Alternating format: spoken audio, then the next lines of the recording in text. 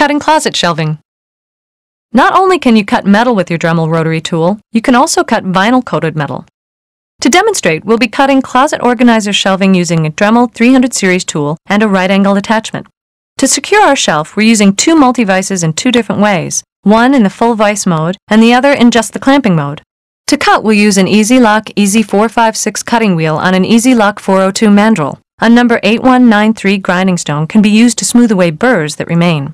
A Dremel 400 series XPR, 200 or 100 series, or 10.8 volt lithium-ion tool can also be used for this project. After your shelf is attached to the work surface, connect your right-angle attachment. This helps you to flush cut.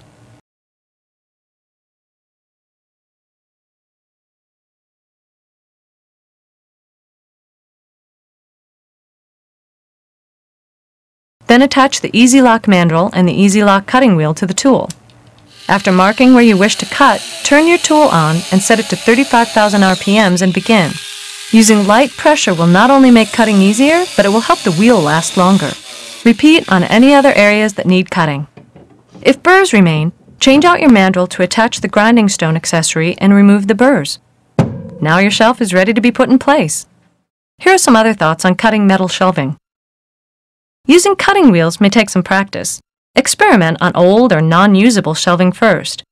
If you don't have the EZ-Lock cutoff kit, you can still make this cut with the 402 mandrel and a 426 or 456 fiberglass reinforced cutoff wheel. And if you need a thinner cut, try an EZ409 cutting wheel.